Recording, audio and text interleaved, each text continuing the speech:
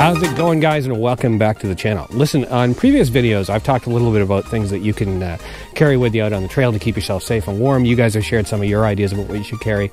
Now, there was one topic that I didn't cover at the time because I wanted to do a little bit more research, and that was personal locating devices. So I think it's a really important piece of electronic equipment to carry with you, particularly if you're getting back off the trail and you're a backcountry rider. So that's what we're going to do in 2 seconds, so stick around.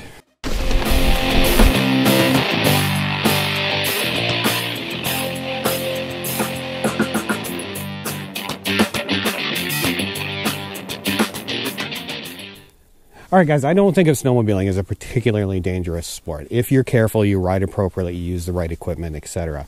But that said, it does take you into a fairly hostile environment. If you are a backcountry rider, obviously, or even if you're just a trail rider and you get way back, then even being a few miles, if nobody knows where you are, can be a big deal. And that's where a personal locating device comes in. So the one that I ended up choosing, and the one that I'm going to talk about today, is the McMurdo FastFind Ranger. All right, guys, let's face it. Most of us are never going to transit the Antarctic.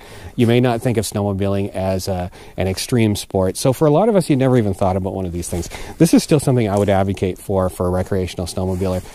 All right, now this is fairly typical of where I ride, right? I'm not 50 miles back in the backcountry, but I am a few miles off a main trail or a road where somebody's going to come by if I get into trouble. You know, so when the temperature is really low or the weather's really bad, that's something that's fairly treatable, like a broken leg, can turn into something quite significant out here. So there's a couple of reasons that I chose this one after doing a fair bit of reading. So one, it uses a 406 megahertz signal, so that's a much more powerful signal than some of the ones that use like a 1610 megahertz. That means it's going to go through obstructions like trees if you're back in the bush. With frequencies, the lower numbers are more likely to penetrate things like trees and overhangs and even buildings. All right, so this is something I'm going to use when stuff really goes south. I'm not going to call for help casually on this. I'm hurt, I'm incapacitated, it's 32 below, I'm screwed unless I get help. I look at my cell phone, I haven't got any signal here, but I do have this. Now, because you're probably going to be injured or sick or in really bad way when you use one of these, then ease of operation is important too. So there's a couple of steps to activate this. So I'm going to flip this up, I'm going to pull the top off, I'm going to extend the antenna, I'm going to make sure that the GPS antenna is not covered, I'm going to press the on button. So once this is activated, it's going to transmit for over 24 hours.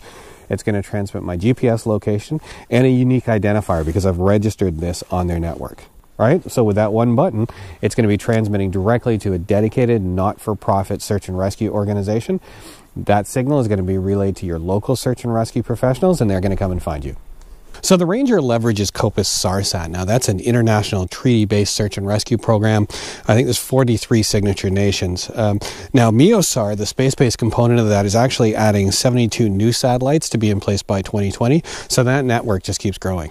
All right, so on the plus side, again, you've got that frequency that's going to punch through trees and obstructions and overhangs. In terms of power, it's 5 watts, so it's a powerful unit. The unit itself is well constructed. It's really rugged and rubberized. It's waterproof to 10 meters. Now, coming in just under $300, it is slightly more expensive than some of the other ones on the market, but there's no monthly user fee, so that makes a big difference. And really, it's the price of a couple of trail permits. It does come with a pouch, so you could wear it on your belt. Personally, I like the lanyard that it comes with, so I can keep it inside my coat and keep it warm. All right, now there's very few things on the minus side with this unit. So on the front is a test button, and that's one thing that some people complain about, that it can be kind of hard to push. You could actually even need to get a pen to press it to test the battery. It's supposed to be that way, right? You don't want to be hitting that button accidentally and using your battery, because you want the battery there when you need it. The lithium manganese battery in this is something that might put some people off because it's not user replaceable, right? So you have to send this in to get it replaced. But the flip side of it, it's got a 6-year battery life, so probably in 6 years' time, I'm going to be onto a new piece of tech anyway. Now, if you just like to ditch bang or ride around your property, I can understand why you wouldn't want to spend the money on something like this. But if you're riding out in the backcountry at all, then definitely this is something you want to look at. So certainly this is a product that I trust is going to work when I need it. Really recommend you do your own research, because these products are not all created equal.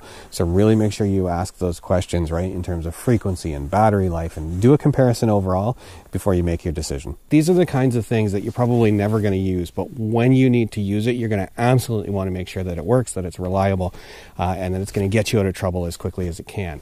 All right, guys, so that's it. I hope you found that video useful. That's the McMurdo FastFind Ranger. Now, obviously, I hope you never have to use one of these things, but if you do choose to buy one, I hope that helped you make up your mind. If you like that video, do me a favor and hit that like button. If you subscribe, I try and post new content as frequently as I can, particularly during the riding season. Until next time, I'm Dave Clark. Thanks for watching.